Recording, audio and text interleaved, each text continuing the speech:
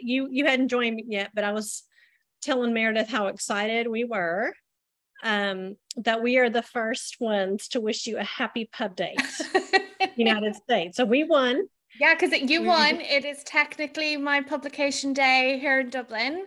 Yes. We're just going to go with that. We're not going to question the time zones or the calendar too much.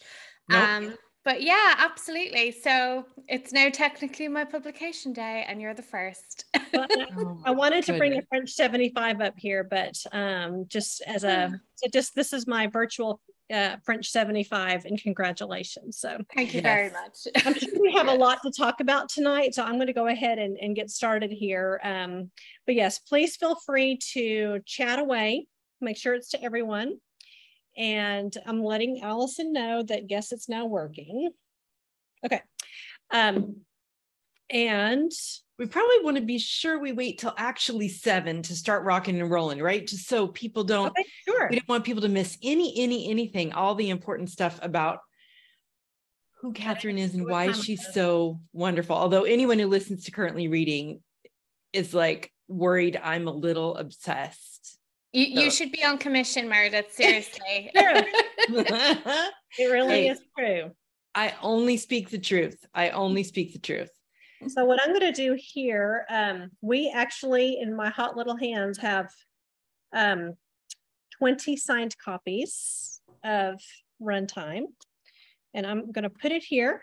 So the first 20 people who actually use that little chat box to click on it will get a signed copy. We'll have plenty other ones, but I have an unsigned one fresh off the press here because they only arrived today. So, okay, yes. So good.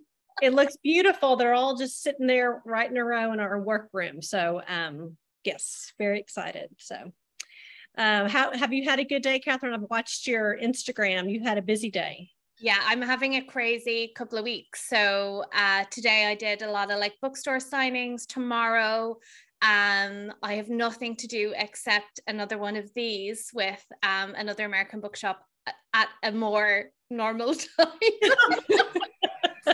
I don't have to stay up as late tomorrow. And then the following day I have a radio thing. And then on Thursday I have my launch here in Dublin. And on Friday I have a launch in Cork. And on Saturday I have more bookshop stuff. And I'm also trying to finish the next book by the 1st of September or finish the first draft of it. So yeah, it's all go. Okay, well, that's so exciting. Well, now it is 7 o'clock, so we can officially begin. Yes. And I'm going to start by introducing our two lovely women here, and then I'm going to kind of back away. Well, you have some questions, though, Meredith. We want to talk to Catherine for a second about her backlist. But so our wonderful Catherine Ryan Howard is an internationally best-selling crime writer from Cork, Ireland. Her most recent novel, 56 Days, was named a best thriller of 2021 by the New York Times, the Washington Post, and the Irish Times. It was an Irish #1 bestseller and won Crime Novel of the Year at the Irish Book Awards. Woohoo! I know. Big deal.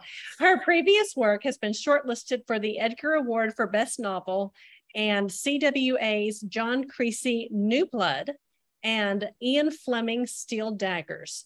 And she's been shortlisted for the Irish Crime Novel of the Year multiple times. She currently lives in Dublin. That is very nice.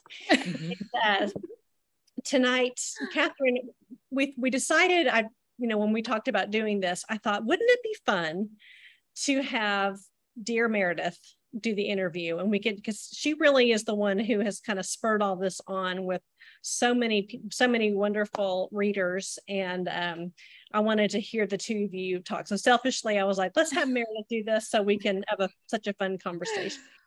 So interviewing Catherine tonight is Meredith Monday Schwartz, co-host of the wildly popular book podcast, Currently Reading. Meredith is a married mother of 4 and full-time CEO of a large wedding website. She lives in Austin, Texas, and loves the amazing bookstores and diverse community that make up that gorgeous place she calls home. It's not so gorgeous right now. It's pretty hot, but we'll forget. It's awful hot. She's been an avid reader since she was 4. Her favorite thing to do if she's not reading is, wait for it, talk about books. About a little over a year ago, Meredith introduced her listeners of the Currently Reading podcast to Catherine Ryan Howard. And it seems the Currently Reading Bookish podcast community can't get enough, and it keeps spreading and spreading. So welcome, Catherine, and welcome, Meredith. This is going to be a fantastic evening. Oh, I'm so looking forward to it. Yeah. And you're too kind, Elizabeth. You allowed me to do this to get me off your back, just saying like, how I know you're going to talk to her when the book comes out. How can I be involved? I was willing to just creepily peek up over Elizabeth's shoulder if I had to. This looks a little more official. Exactly. It does. Well, Elizabeth, before you kind of, let me start pestering her with questions. Mm-hmm. What is your before Runtime? Let's pretend that we didn't get early access to it. What's your favorite Catherine Ryan Howard novel? I'm just curious. Well, my favorite personally is The Nothing Man. It just takes a lot to scare me. I've only had about 1 or 2 books that have ever really scared me. So mad props for that, Catherine. And the one that I love to sell the most, interestingly, is Distress Signals, because especially during COVID, it was like, everyone was missing traveling. I'm like, you know what? It's not as great as you think it is. So finding books that are like horrible travel stories, those sold really well for a while. Just like you're building it up in your head that it's so great, but really you could be murdered and no one would solve the case. You are such an amazing bookseller that you found that way to sell that book. Like that just shows. Yeah. And we have an entire shelf of our store dedicated to you. So I've had people say, "Oh, I can't find it in my indie." I'm like, "Oh, we have it." I'm on a first name basis with my Blackstone publishers here because we cannot stop selling them. We have The Nothing Man out for our books about books display. I'm like, so you've got 84 Charing Cross Road and The Nothing Man. So similar, those two, so similar. Yes, exactly. Okay, so I'm going to back out here. I may pop in occasionally if there's a really good question, but I just cannot wait to hear the two of you talk. And Meredith, take it from here. All right. Well, I'm going to just put in here, I'm going to be a contrarian. My favorite of all your books is actually Rewind. That's I have to say, Meredith, that's very strange. You think so? You might be the only one. I absolutely love it. I love Rewind. I love all of them, but I love Rewind. And I feel like that's the book that, yes, I haven't done enough to pump people up on it because not as many people talk about it, but I love Rewind. Okay. But we are here to talk about all of your books, but we're here to talk about Runtime because, as you said, it comes out tomorrow in the US. It's already out in the UK last week, right? Yeah, last Thursday. Okay. So how, on the eve of your publication, it is reminding everyone, it is 1 a.m. for you in Dublin. How are you a person who gets nervous about pub day in the US or in the, like the big, or are you sort of like, it is what it is? I think now, like 6 books in, I'm very much, it is what it is. I think like in the earlier years, kind of books like 1 to 4, I would be like having sleepless nights and like I'd be looking at advanced reviews and, I'd be like freaking out about the kind of behind the scenes publishing stuff. Like you kind of get told things like how many copies are on order and what PR you've lined up and stuff. And now I really don't. Now you can't stress about them. And we can talk about this, but I clearly am developing a pattern where I write 2 kind of serious books and then I go just completely off-piste for the 3rd one, and Rewind was one of those, and I think Runtime is as well. And so I know this book is going to be a bit Marmite, as we say, it's going to be like love it or hate it. Mm-hmm. But in my head, I'm already on to the next book, because of the schedule of publishing. So right. I just hope that like people enjoy it, and I'm having fun. This is the nice bit of being an author where you're doing all your PR and stuff like that. And I just try not to worry anymore because, you know, it's about the body of work and not every individual book, I feel, at this stage. I think that that's a really smart way to look at it. And I do agree. I love that it's a Marmite book. I did hear you say that every couple of books you write a book that's just for you. So I want to get into exactly how runtime fits into that category. But so you mentioned in the acknowledgements that you got the inspiration for runtime, which I've read twice. I liked it so much that you got the inspiration when your brother was in an independent film. So how did that spur this idea? So a few years ago, my brother, John, he says, like, we're actually just Howard. Ryan is my mother's maiden name. And I put that in there to differentiate myself from Catherine Howard, the fifth wife of Henry VIII on Google. So then John stole it as well. So he's John Ryan Howard. And a few years ago, he was in this Irish independent horror movie called Beyond the Woods. And which he would love me to say is like I think it's on Amazon or something, like it's on video on demand at the moment. But we were talking about it. It was anyone who's read Runtime, or when you come to read Runtime, you will realize there's a lot of similarities. It was very like low budget, independent, and it was shot in this big, like creepy house out in the middle of nowhere in the countryside in the winter, mostly at night. And, you know, John would be telling me like stuff that happened on set. And one of the things he just happened to mention is that when they first arrived there, they had to go to the local Garda station, the police station, and say, if someone rings you up in the middle of the night and says, I hear screaming out in the woods, someone's getting murdered, they're not, it's just us. And I immediately thought, well, what if it is someone getting murdered? You know, wouldn't a movie set be a great way to hide that? Now, as it happened, when I started actually writing the book, it went off in a totally different direction. But that was the genesis of it, that, you know, he also told me a story about how that movie that he's in is about like a sinkhole that opens up and evil stuff comes out of it. And he mentioned that, like, you know, no one could get any mobile phone reception, but if you stood in this one spot, you would hear this weird noise on the phone. And they were like, you know, is life imitating art? And so all that was kind of swirling around in my head when I sat down to write this. So when did you have this idea? Was it like, okay, I need to write a book and this is swirling around, or had you had this in your back pocket for a few years?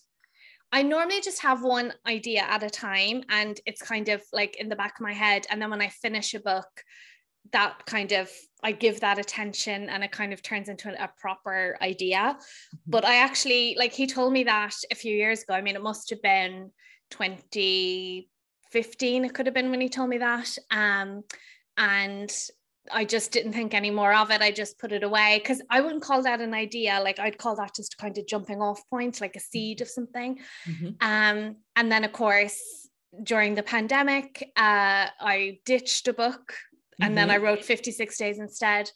And then after that, I was like, okay, I'm out now. Like, I'm out of ideas. The well is empty. It has been drained. So I like needed to find something. And I thought, you know, I know this book is not going to be a 56 days, and it's not going to be a Nothing Man. It's not going to be serious and weighty and emotional. And, you know, I'm not sure that it's in keeping with my other books, but I want to write something fun. And I really wanted to write something fun after 56 days, which was very like heavy going.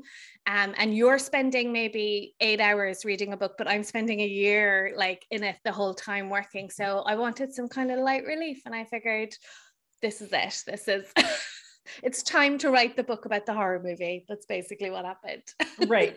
And so that harkens back to what you said in that Instagram post, where you said, every couple of books, I write a book that's just for me. So you're not, when you set about to write this, you weren't thinking, I need to talk, because between the Nothing Man and 56 Days, there really was this build. And so you didn't feel like, I wonder sometimes if authors feel like they have to top, which is pretty impossible to do. Yeah. And that's exactly it. Like, I knew it was impossible.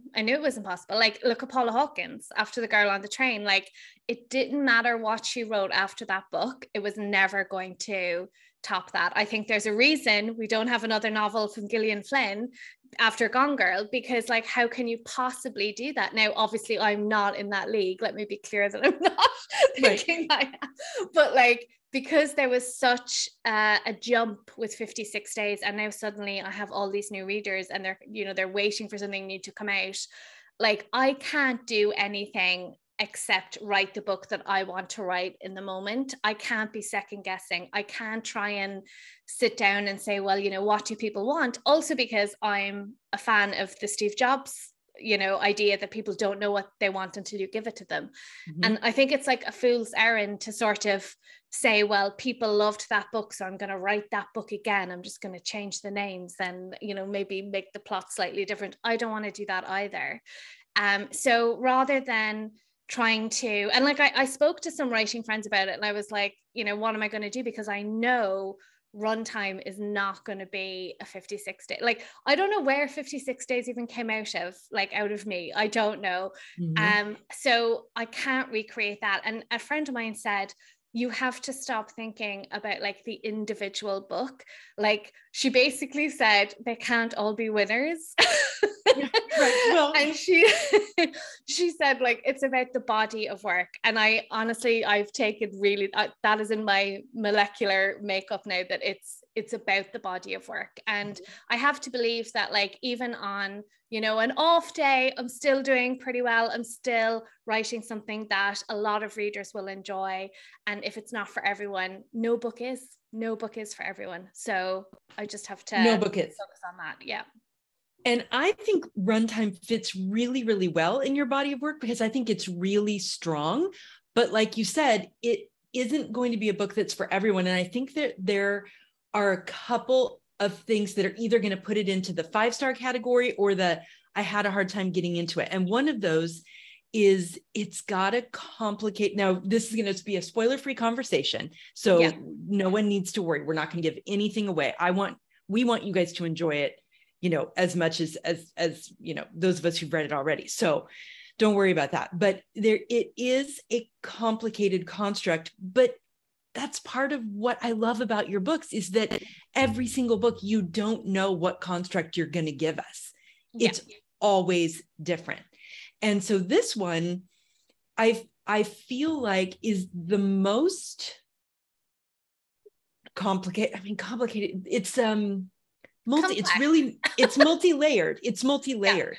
And so you had to set up kind of 3 separate storylines, which all come together, but there's some setup that's involved. So what I kept saying that what I really want people to know is you got to give yourself some time to get into it, because you had to have time to set it up for us.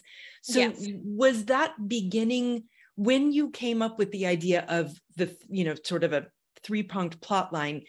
How did you think about getting us into it? Was that a concern that you had at all? Like, how am I going to make them care about all 3 of these different things? Yeah, well, that happened in the kind of drafting, because like in the first draft of this book, so this is not a spoiler, the script for the movie is inside the novel. So the script of the movie that they're there to film is entirely as a script inside the novel. And in the first draft, that wasn't there. There was an outline, which is basically like a kind of synopsis, but it's of a movie. And it turned out that was really boring to read. And, just it didn't really fit into the book. And I knew I was going to have to write the script. I was just procrastinating. I was just trying to get away with it. So I knew, like, when my editor was like, you're going to have to write the script, I was like, I knew that day was coming, and now it's here. So I wrote the movie, but I wrote the movie first, basically. So the movie is a Russian doll that has like another piece inside of it. And then the novel is the Russian doll that those 2 pieces go into. But what I would say to readers, and like, I find all this fascinating because American readers are so different to UK readers and Irish readers. And, there's a huge difference in what readers expect and what they want and what they're used to and things like that. So, I can't second guess any of that. I think that if you don't want to think too much about it, you can enjoy runtime. And if you really want to like get into it and take on all the layers, you'll find like something extra to enjoy. But I try to design it so that it can be as complex as you want it to be, basically. Like you can just read it and go with it and not trying, like me watching Inception, I didn't try to figure out what was going on. I was just watching the movie because I had no clue. So, you can just sort of relax and go with it. There's a lot of humor in this book, which I really enjoyed. And, there's a lot of kind of set pieces and things like that. And you can just read that and enjoy that without worrying about the bigger picture if you want. So. Right. Because I will tell you that on a second read, on a reread, as with my theory is all of your books should be read twice, because I always find things, and with Runtime, it was no different.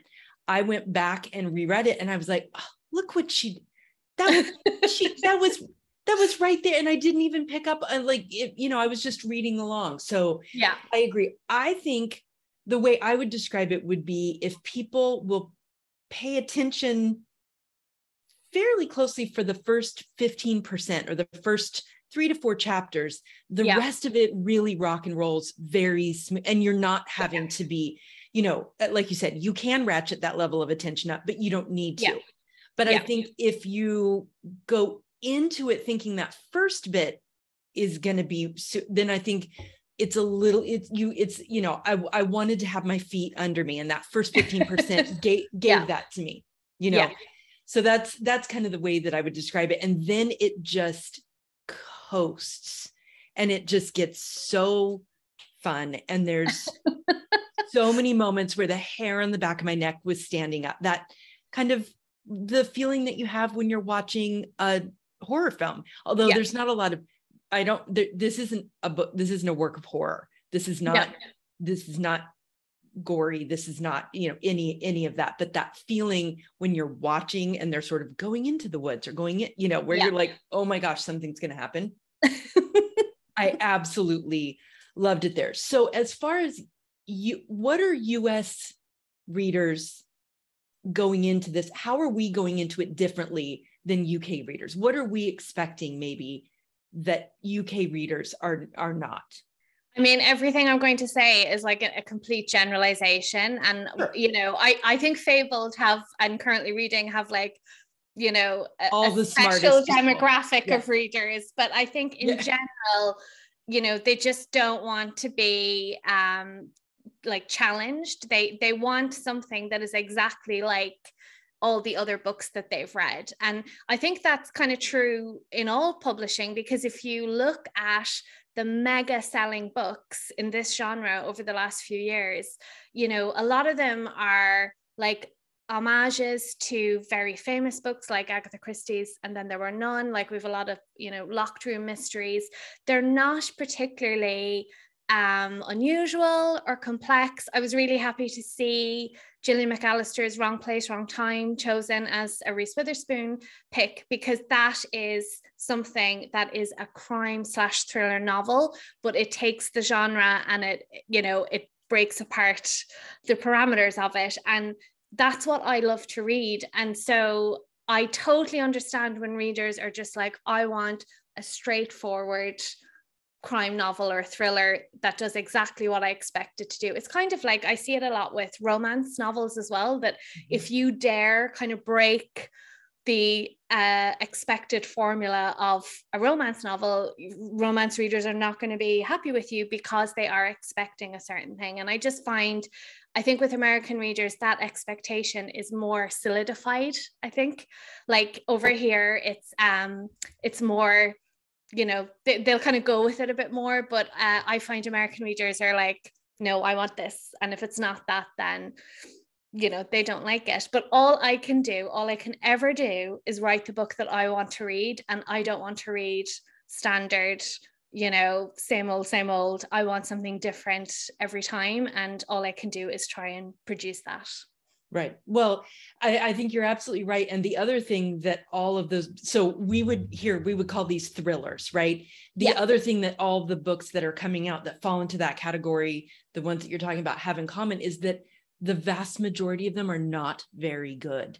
And I think that, I honestly think that we're seeing some backlash. I think that the American reading audience is finally getting wise to the fact that we're these big, hugely hyped novels that come out, and then we're like, really? Another completely drunk female lead character who, you know what I mean? Like, I know, yeah. And so I think that's one reason why in currently reading, we've been really trying to use the distinction that you made that was an eye-opener for me, which is that in the UK, you guys call it crime fiction. And you don't have this distinction that we have here, which is like mysteries or thrillers. We don't. Like we basically say crime thriller, like it's one big thing. And it's always so funny then when people are like, American readers are saying, you know, this is like a suspense, or this is like a mystery. And I'm like, I genuinely, I don't know what you mean. Like, because for us, it's just one big catch-all. Right. And so this notion of like, when people are like, oh, you know, have you seen the new thriller from Catherine Ryan Howard? I just want to say, wait, stop. That's not what she does. She's not writing for ding dongs. She's writing for, you know, people who want to think, not like think hard, or it's not like a project, but it's just, you're having to bring something to the reading. And when you do, you're going to meet us there. And that's what I really, really love about it. Like you care enough about the writing of it. You're not just trying to meet a deadline and just say, you know. Yeah. And like, I love what you said there, that like, you know, I think I've said that in the past, that I do ask readers. I think I've actually had a conversation with my editor at one point that went along these lines, where they were kind of pushing for more explanation at a point in a book, maybe at the end of a book. And I was like, no, like, that's not me. Like, the reader has to come meet me in the middle of the road. And then you see, like, I don't look at them anymore, but back when I used to look at Goodreads reviews and stuff like that, you know, you'd see people saying like, oh, I wanted to know why, and like, I wanted this explained. And then the next review would be like, she explained too much, you know, she was so you can't win. And the only thing you can do is write what you think, honestly. Like, I'm just repeating myself now, but I genuinely think there's nothing else you can do as a writer except write the book that you want to read, that you think is the best book you can produce out of that idea. And sort of second guessing anything else is just, it's not a recipe for long-term readership or success or anything. That's absolutely true if you want to put out good books. But apparently there are a lot of people that feel like they can just rinse and repeat once a year. Well, what I would say in their defense, is that when you think of the biggest selling books in this genre, and when you think of the most popular TV shows, and when you think of the biggest bands, and when you think of the biggest box office movies, a lot of them are quite like middle of the road. Like they're competent, but they're not anything amazing. And I think that's because when something gets to a certain point of popularity, it's having to appeal to such a broad a number of people, that anything that's like a bit unusual or challenging, or, you know, outside of the standard, like, is just never going to have that kind of success. And I always use the example of The Girl on the Train, which, like, you know, back then we didn't have a lot of drunken protagonist, like it was right. She wasn't following anything at the time. Like, I thought that was a good book, but it's not the best thriller ever written, and it has sold millions and millions and millions of copies. And I always use the example of my mother, who prior to her daughter writing thrillers never read a thriller in her life, and read The Girl on the Train, and her mind was blown because she was discovering she liked thrillers. It wasn't about the book itself. So, you know, I think in publishing, as in all creative work, there's room for everyone. There's room for like every strata of originality and, you know, prose, and, you know, not everyone is going to be like an award-winning, parameter-breaking writer. There's a place for everyone. But what I would just love to see is more readers giving the unusual a chance. I think that's how I would put it. Yeah. Do you ever worry? I'm so diplomatic, Meredith, aren't I? You are. It's all right. But I think I agree with what you're saying. I'm so tired of the big hype around the mediocre book, but we'll set that aside because we want to talk about this book. So, oh boy, I lost my train of thought. Do you ever worry that your publisher is going to try to push you in a direction that you don't want to go? Like, that's not a worry for you?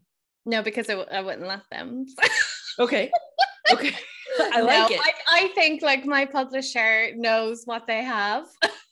Okay. And they're never going to tell me to. I mean, I can't see that happening. I think they're happy enough to just let me off and do my thing. Like that's what they knew they were getting. So I can't ever imagine. And like, certainly, you know, this is book 6, like really, it was only The Nothing Man where people started to pay attention, and it was only 56 days where things really started to happen. And so there was plenty of times when I said to myself, like, am I trying too hard? Should I write some like dumb, Right. locked room thing? Should I try and consider the market? Should I write the same book every time? Should I start a series? There was certainly moments where I had that doubt. And I always said to myself, you know, no, because like, I don't want to do that. I can't do that. I physically cannot do that. Mm-hmm. And the number one thing is that I have to be fulfilled and I have to be proud of my work. And so I kept doing my thing and it's worked out. There's been a huge leap in between the last 2 books. And so I feel validated that like I was right to do that, and I'm just going to keep doing it. And I'm sure my publisher will be happy to let me. Good. That makes me feel so, like, I can't even tell you how happy that will make everyone who's watching this, because we don't, we want you to keep doing what you're doing.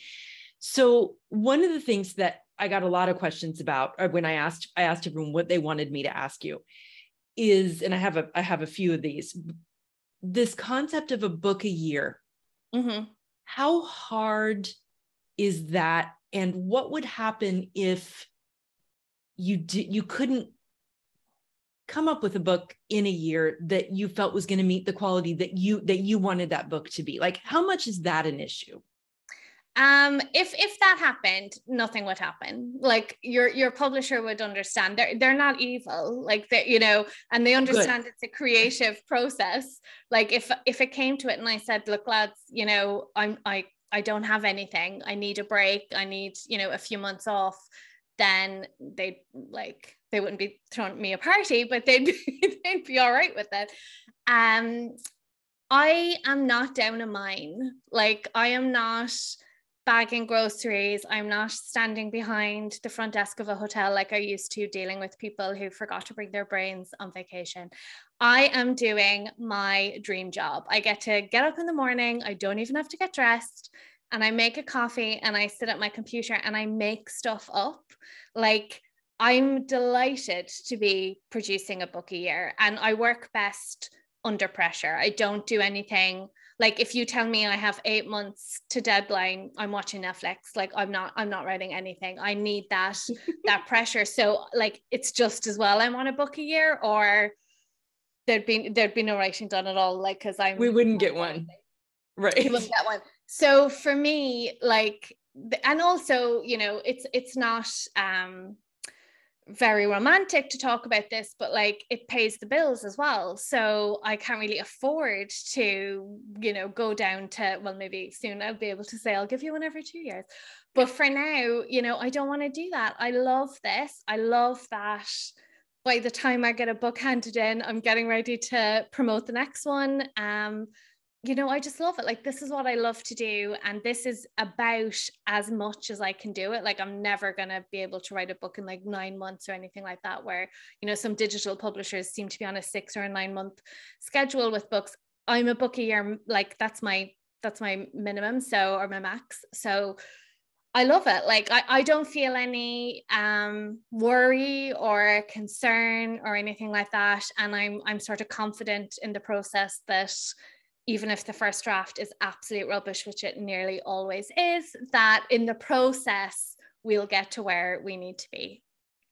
I think it's very interesting to follow you on Instagram, because you're such a great follow, because we do have a sense of the fact that we're kind of going through the process with you. And there's periods of time where you do say, like, oh, what I'm working on is crap, or I just really, Yeah. or I really need to get started, or right, like those kinds of things. And it's really fun to follow that process with you.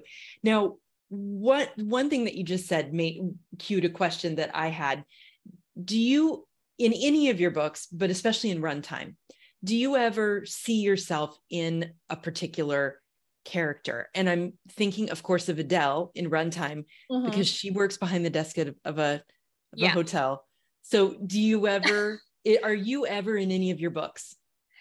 I would not say that I am in the books. One of the old writing advice things is write what you know, but I think you should use what you know. So like going back to distress signals, I had never been on a cruise ship. I still haven't. I never will go. You never will. Ever will.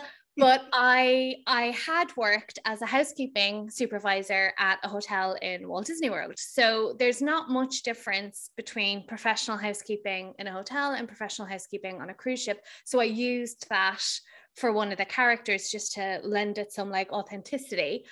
So there's all little things in books. Hotels keep popping up because I didn't have that many jobs before I started doing this. Not many interesting ones anyway. So there's lots of people who like work in hotels and call centers and things like that. But what I will say about Runtime is what the book is really about, I think, is the dangers of wanting something too much. Like I wanted this since I was a child, and I shudder to think where I would be or how I would be if it hadn't happened. Lucky, for me, it all worked out. But I wanted to write about someone who was the same, who desperately wanted this thing that they really have no control over, because in any sort of creative industry, you're dependent on other people to say yes and to, employ you and give you a chance and give you the part and publish your book and all this kind of thing. So Adele certainly is that. She's like a sort of version of me that didn't get what she wanted. And I have friends who want to be writers, and for some of them it will just not happen because it can't happen for everyone. That's not how dreams work. And I remember like a friend saying to me years ago, I don't know how to stop wanting this. And like, I thought that was a special kind of torture, that you can't just turn off wanting this thing. So in terms of like themes and how she thinks and where she is in her life and stuff, like that's where it came from. But I don't put myself into the books. Knowingly, I don't anyway. Maybe I do subconsciously. Right. Well, I just kept thinking about Adele, but really along the lines of exactly what you just said. The book is very much about when you really, really want something, and what can happen when you get it and what can happen when you don't. And and this is something, your desire to be an award-winning and best-selling writer had to have been. I'm sorry. I'm reading the comments and someone just said, I feel like I'm getting a therapy session. Which I love. Right. Thank you. Perfect. You can Venmo us later. So yeah, that, it just had to have been something that you experienced too, because if you don't really want something, you don't work, like you can't work as hard as you have to get it unless you really, really wanted it. So you've said before that you'll never write a series, and I'm assuming that's still where we are. We're still there. Yes. Okay. Yep. You've also said before that your books are not series at all, because you cannot be paid to write a series, but you sort of set them in similar worlds. Yeah. Runtime is not necessarily, we're not in Dublin in Runtime. Yeah. Right. So we're not set in that exact same place. Is there any overlap? Is there any? Yes. So for me, all the books take place in the same universe, in the same fictional universe. So the one thing that I had a really little evil cackle about in Runtime is that one of Adele's friends was in the series of The Liar's Girl. But in the book, that's a true crime series, because that really happened. Like the canal killer was a real murderer. And that's how I see the books. Like everything, the world in which Runtime takes place and 56 Days takes place is the same world where there was a serial killer called Nothing Man. I build it that way. But Ireland is a really small place. So like it's very hard to keep moving things around. And like the next book is kind of in sort of indiscriminate Dublin area. So yeah, there's overlaps, but it's in terms of the real world events. Like I don't usually bring people back. This is a really, really like deep Easter egg, but there is something at the back of Runtime. It's the last page in the book. If you are the type of person who reads the acknowledgements first, please note they are at the front of the book, because if you see that thing at the back of the book, you will spoil every single reveal for you. But that article is signed, like as written by Audrey Coughlin, who is Audrey from Rewind. So she's still writing entertainment news. God love her. I absolutely loved it. I got all of that. And I was just like, evil cackle. Exactly. Yeah. Like it was so good. I absolutely love it. So let's talk a little bit. And just in case anyone is wondering, I am definitely going to pressure her for details on the next book. Don't worry, that is coming. I know that they're all like, Meredith, she said something twice about her new book, and yet you're not following Don't worry. up. Like, And I will give those details up, so you can all relax. We will get to that. we are not going to let her go without getting to that. But let's talk a little bit about the two covers, because this is another topic that comes up all the time. You know, a lot of us American readers are buying from Blackwell's because we can get the gorgeous UK covers now, and we don't have to wait forever to do it. Tell me about how the two, because the covers are very different. They're very, very different. So do you have a preference? And tell me a little bit about the process getting to those covers. I think that's so funny, because I always prefer the US covers, and I order books from the US, so I don't have the UK covers. Okay, so the main thing is we are talking about two different planets. We're talking about two different markets. We're talking about two different publishing houses. My US publisher doesn't really look at what my UK publisher is doing, and vice versa in terms of covers.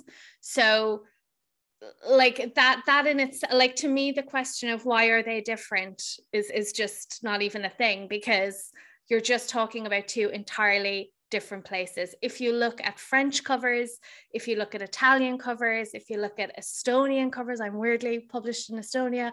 Like, I mean, you should go look at the Estonian covers, because they are a trip. But there's something else. But it's, everything is just different. It's just different in the same way that everything in each country is different. So that's why they're different. I sort of do have an input, like with my American publisher, they're very, you know, they will show me like a lot of concepts, and I'll kind of get to say what I like and what I don't. Whereas in the UK, I'm more kind of shown, and, you know, they'll say, like, the famous publishing line is, everyone in the office really likes it. They'll tell you that about everything, which is just code for we're not going back to.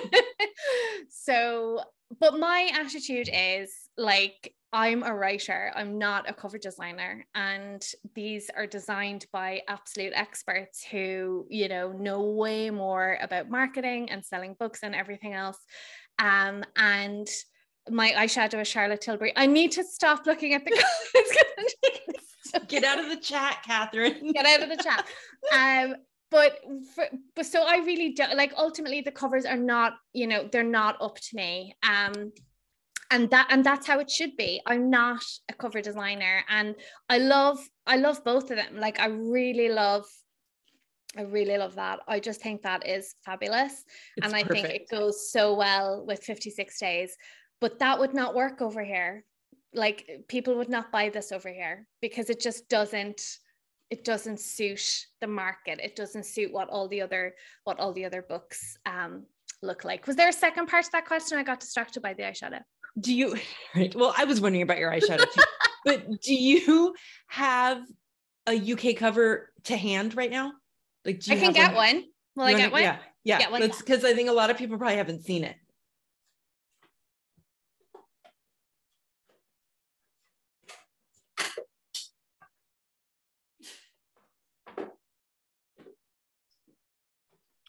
I was going to show everyone. And just as a special treat, I brought Estonia as well. Oh, good. Oh, wow. Look at that. Wait, is that a child? Yeah. I don't even know what one that, oh, that's the Nothing Man. Oh. Oh, look, I don't know if you can see, but there's like a little man there. Oh. Anyways. Wow. That is a mood. I don't know where you went, but I wanted to show we've got beautiful signed copies here. That's one of those pages that they sent me that I made a reel of signing. Like, I have not actually touched that book. I just touched that page. Really? Well, it looks, yes. It looks great. Okay, I'm going to duck out again. But Catherine, I said I love how you do your 1-sentence synopses of your book. So can you do that for us for this? Do you have one? Oh, yeah. 1-sentence synopses? My one for this is that it's set on the set of a horror movie where the events in the script start to happen on the set.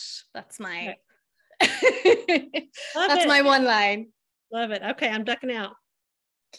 So do you have, right. So, you know, very, very different. One question that we got in the chat was, do you come up with the title? Is it your title? I'm not good at titles. So I usually don't come up with the title. Runtime, I have a friend called Hazel Gaynor who writes historical fiction and is a title generator. Like, she will just come up with, you know, so many good ideas. And I think she came up with running time, and then I came up, it's like saying, you know, right. You came up with the run bit. Yeah. Right. And she came up with 56 days. And the Nothing Man came from a friend who suggested that being the name for a serial killer. So I don't really, like, for my next book, I have absolutely no idea what to call it. And basically somewhere, not right now, because it's 1:45 in the morning, but somewhere tomorrow, people will be in an office at my publishers, like, coming up with a list of things to tell me, and I'll get to pick one, basically. Okay. So everything, you choose it. Yeah, but like, everything that isn't actually writing the book is sort of done by the publishers, and you may have a lot of input, you may not. They're never going to do something you absolutely hate, hopefully. Like, they're not going to try and, you know, you're a partner in this. But for me, the longer I'm in this, because like when I published my debut, I was an absolute nightmare. Like, I wanted to micromanage everything. I wanted to approve everything. I thought I knew everything. But you are a focus group of one. You're a writer, you're not a publisher. And so now, in my grand old age of 6 books, I'm more like, sit back and relax, and I will be guided by them because they're the experts. Right, which I think is really, really smart, for sure. So, okay, for this book, did you outline runtime or did you plot as you went? Because I know you like to trick us. You like to make sure that we're not getting it too soon. I did both. So, like, what I kind of do now is I will, before I write anything, I will plot, but I will only plot out like the major things that are going to happen. So like, I'll have something a third of the way in, half of the way, and then like the ending, and I'll know that. But when I start to write, like, anything could happen. And like, this book changed a lot. So the first draft of this book was written in the third person, whereas actually the finished book is in the first person. So there was a lot of kind of little changes along the way, but usually the superstructure of the plot always remains the same, because I decide on that at the beginning. Okay, that definitely makes sense.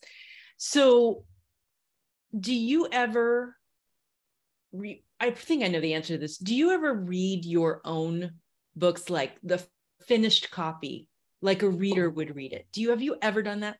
I have reread some of them, usually if like something's coming up and I need to be reminded of what they're about and what people's names are and stuff, because you just completely forget it. I remember reading The Liar's Girl, I would say a year ago, and I was like, this is pretty good. You know, like, you forget, like, I had forgotten most of it, and I was well impressed that myself on my second book had written like some of the stuff I was reading. But you can't ever read it as a reader, and that's why like the editorial process is so important, because I'm never, unless I'm in a horrible accident, I'm never going to completely forget the book, but like I do remember that time reading The Liar's Girl because I did have half of it forgotten. So maybe in 10 years time I'll be able to read them that way. But when the finished copies arrive, like today when the American ones arrived, you are so sick of looking at that goddamn book, and you have read it probably 50 times during the editorial process. You don't want to see it anymore, so you're not sitting down on the couch to have a nice flick through. Yeah, you're not reading Runtime right now. No. But now you have to go and do all this PR. Yeah.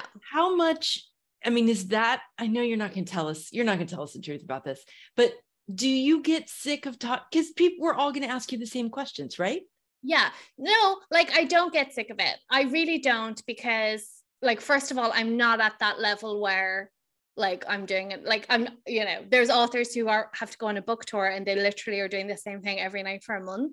Like maybe if I get to that level, I'll be like, I don't want to talk about this anymore.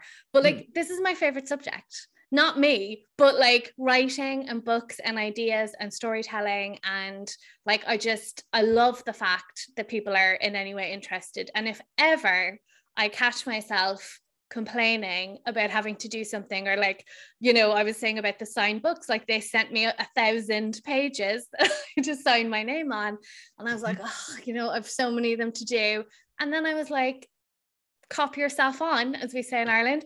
Like, this is your dream job and you're so lucky that you get to do it, and stop complaining. So I really enjoy it. Like, this is the fun bit, because you get to see people, you get to see the outside world, and you get to wear nice dresses and actually put makeup on. Thanks for noticing. And I spend 50 weeks of the year in my pajamas with like coffee stains down my top. So this is the fun bit. You like that part. Would you like, so two other questions that kind of around this area. Would you like it if your publishers came to you and said, we're going to, now that you have all these great books, we're going to release them all? And you know how they do this sometimes, they release them all with kind of similar covers. Would you like that? Or are you like, I'm not interested? So I think my UK publisher might be thinking of doing that, because the first 3 UK covers are very different. Like, they just have no relationship to the last 3, which are all in this red, black and white palette. So they might do that. And like, there's good reasons to do that, which is that, visually they will match the more popular books, obviously, and hopefully help people discover the earlier ones. Like, I think I really love like my American covers. I can't see them getting any sort of wholly branded thing. But like, honestly, the honest answer is, if your publisher comes to you and says, we want to rebrand your covers, that means you are on the special child favorite list of your publishers, and they're doing really good work for you. So that's a very good thing. So it would be you'd be super happy about it. Oh yeah. I would love it, because I would love to have a whole matching set. So if you could speak to them about that. I was just talking about this to someone this morning. We were talking about when you're following an author for years and years, and then their bloody publisher changes the branding and the new book doesn't match your other book. And I was telling them a story about years ago. I used to have a blog, like I think it was probably 2010, 2011, about writing, but I would talk about books as well occasionally. And I was big into Yo Nesbo. I had just discovered him, and I had like 6 or 7 paperbacks and they all matched. And then the new book comes out and it's a totally different design, and I am raging. And I blogged about it, very tongue in cheek, but I was upset. And Vintage Books emailed me and said, can we have your address? And they sent me an entire matching set of the books for my bookshelf. So wow. All right, I'm going to keep that trick in my back pocket for sure. You email Blackstone and you'll get it. When they do that, that will be awesome. Do you think any of your books would you want any of your books, and if so, which one, to be made into a movie, or even better yet, a series? So there is stuff happening on that front, but I can't talk about it. Yeah. Is sign language possible? Can we do charades? I will just say that like, it's everyone's favorite book, and well, not your favorite book, because you're a weirdo, Meredith, compared to everyone No, I love it. I love it. I love it. Love it. It's love it. most people's favorite book, and also the most popular book, and stuff is going on with both of them. But there's only one of my books that's never been optioned. Like, things get optioned all the time. And then, you know, like, I describe it as having a ticket for the lotto. You have a better chance of winning the jackpot than someone who doesn't have a ticket, but your chances are about the same. Like, the odds are really against you that it will actually get made. I would love to see it happen, mainly because it would be great publicity for my books. Like, my books are absolutely my priority, and anything else that happens is just a bonus. But hopefully, like, eventually something will end up on screen, if only so my brother can have a part in it, and which would be so much fun. That would be so much fun. All right, so I want to be sure that we save some time to ask a couple of things that there's no question people want to know about. When you last did the conversation with Fabled, you were so good to give us some of your favorite crime fiction writers, Liz Nugent being top of that list for me, because then we went and started reading her, you know, so much good stuff there. So what is your either most recent favorite read? I know that you probably can't read that much while you're in the, you know, the writing process, and you probably don't read crime fiction when you're doing that, but you're, you know, any other kind of great 5-star reads in the crime fiction realm that you think we should know about? I was afraid you were going to ask me this, because I have had such a terrible year of reading, because I've been so busy. Like, there's just been so much going on. So my number one book of the year, and I cannot see it being topped, and it was so good, it made me want to give up writing, because I was like, I could just never write a book this good, is Notes on an Execution. Okay. Danya is the first name. I'm sure our lovely bookseller will get her last name. The Kafka. Yeah. There you go. Thank you. I thought that was exquisite. And it was a book that, like, really crept up on me as well, because when I started reading it, it felt like, oh, this is what I expected. This is what I was anticipating. You know, it's like a literary crime novel. Essentially, there's a killer on death row, and as he counts down to his execution, you find out how he got there, but you find out through the women who were in his life. And as the book went on, I was just like, I just couldn't believe how good it was, and I was in tears at the end. And I never cry at books, least of all books about killers on death row. I thought it was fantastic. It was so good, it annoyed me, because I was like, you were like, I'm done. I shouldn't have read this while I was writing a book. But that would be, I keep a list on my phone, so let me just have a quick look to see if there's anything else. But that's, like, I don't think anything else came close to that this year, but I have so many good ones lined up for my holidays in a few weeks. Oh my gosh. It must be. These Women by Ivy Pochoda. I'm not sure how to pronounce it. That was also excellent. There's a book that's just out called Dirt Town by Hayley Scrivener, which I believe is Dirt Creek in the US. Yes. Yeah, I thought that was absolutely excellent. And I'll give you one more, because it's not out until next year, and it's Death of a Bookseller by Alice Slater, which is, if you liked You, it's like that, but it's in Britain. It's set in a London bookshop, and it features a true crime obsessive, and it is fabulous. I happen to know Alice Little, and I got like one of the first 10 proofs that were sent out to people, and I just thought it was fantastic. But alas, you will have to wait until next year for that. But Dirt Creek and Notes on an Execution in the meantime. All right, perfect. Both of those are on my TBR, and I am going to move them way, way up now that you've said this. Yeah. So, okay, we need to talk about the next book. Yeah. Right? So other than your eyeshadow, the number one thing that everyone wants to know about. Fair enough. Eyeshadow is Charlotte Tilbury, right? Yes. We know that. Yeah, it's the Walk of Shame palette, or No Walk of Shame, I think it's called, because people complained when it was called Walk of Shame. So No Walk of Shame. Walk There's of no shame. shame. That's what it is. Walk of No Shame. Yeah. Okay. All right. Perfect. All right. So let's talk a little bit about the next book. It's coming out next August. Yeah. Well, I don't know. So there's going to be some news in a couple of weeks. Okay. Yeah, basically I'm changed, like it's hardly an exclusive because I'm telling everyone, but in a couple of weeks there will be an announcement. I'm changing UK publishers. I'm moving. So when that comes out, we'll know more about like when the book will be published, but I presume I'll still be in the summer. My US publisher remains the same. And you can actually read the first chapter of the book, because last week I had a new short story in the Irish Times here in Ireland, and it is essentially the opening scene of the next book.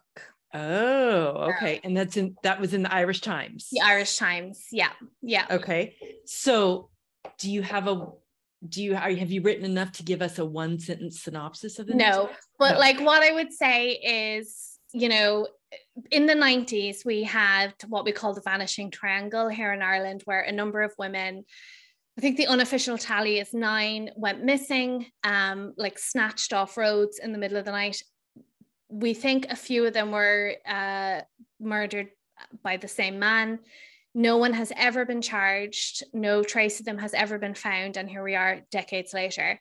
And that's what dominated the headlines when I was a teenager. So when I was like starting to pay attention to the news, what I'm hearing is women are literally being snatched up into the night and no one can find them, and really, you know, no one's looking for them. And that's the jumping off point for this. So it kind of takes a case like that and it puts it in the present day. But the main character is the sister of one of the missing women, and she is just refusing to sit back and wait for answers. She's going to go out and get answers herself. So ask me again in a few months and I might have my 1 sentence, but it's a lot more back to like Nothing Man territory. It's very serious, and I'm hoping it will be really emotional, and it has an unusual structure, of course. So guess what? It's not linear. Shocker. Right. So that's what it's going to be. But look out for an announcement in a couple of weeks' time. That sounds so good. I absolutely cannot wait. That's going to be wonderful. I'm so excited. I'm joking. I'm so happy about it. Don't get too excited.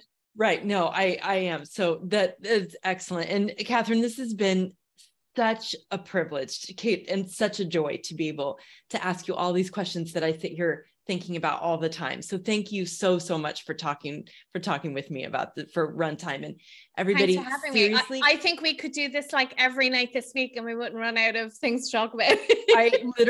I've only asked you a third of what I had here. So if you want to get together tomorrow night at 2 a.m., I'm available.